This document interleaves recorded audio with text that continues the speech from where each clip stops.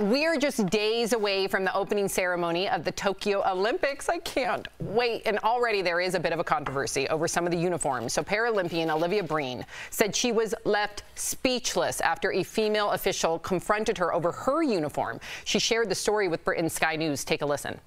This official came up to me and was like, "Can I talk to you?" And I was like, "Yeah, sure. Like, what's up? You know?" Because I got on quite well with all the officials. Obviously, I was in 18 months with COVID. And she was like, your briefs are too revealing. I think you should consider buying a pair of shorts. And I didn't know what to say. I just looked speechless. And I just said to her, "Are you joking?" And she said, "No, I think you should consider buying a pair of shorts." And I just looked at my teammate and just didn't know what to say.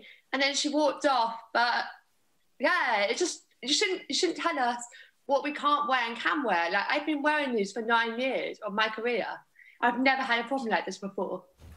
Wow. And meanwhile, the U.S. women's beach volleyball team practiced yesterday wearing the traditional sports bra and bikini bottoms.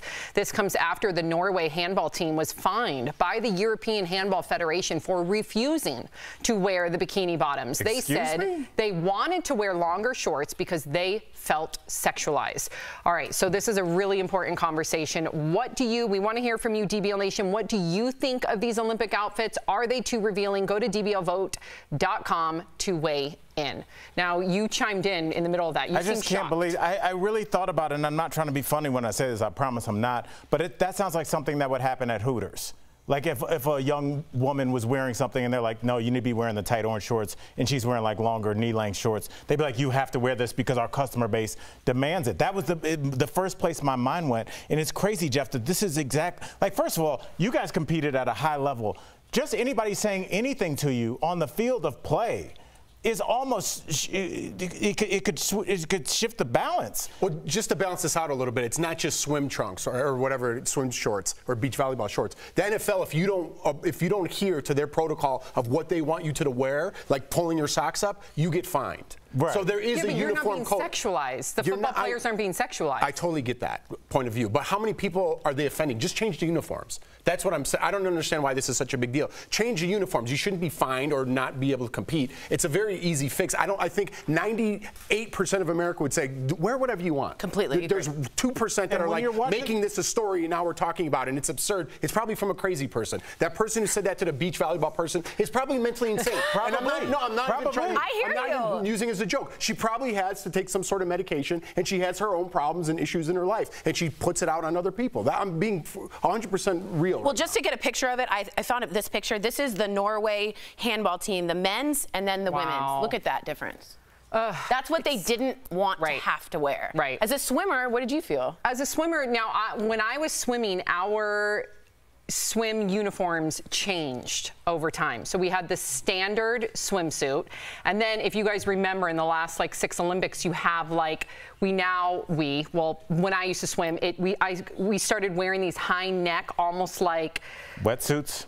Yeah, not wetsuits because they don't provide protection, against the elements. But yeah, they look similar to that of like a triathlete wetsuit. It goes down to the knees. It's supposed to be a little bit more aerodynamic. A lot of different women felt more comfortable in those uniforms. Men no longer are wearing Speedos. They kind of wear more of like a biker short. So we've evolved.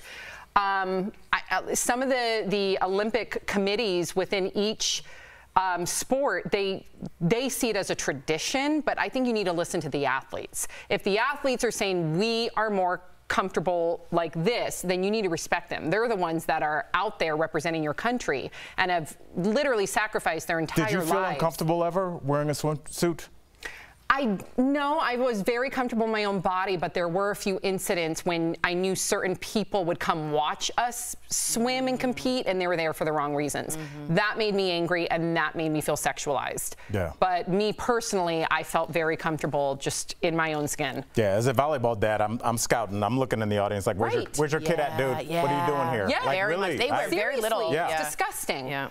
Okay, and not everybody in the stands, but you're right, there are some. It looks like 65% of you believe that the uniforms are too revealing. Wow.